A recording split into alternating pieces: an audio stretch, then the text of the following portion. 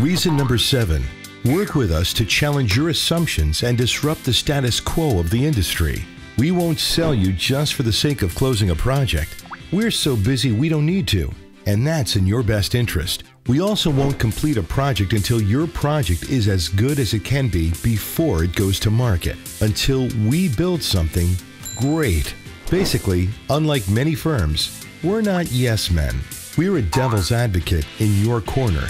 So if we feel that your product can be improved, we'll let you know. But not just us.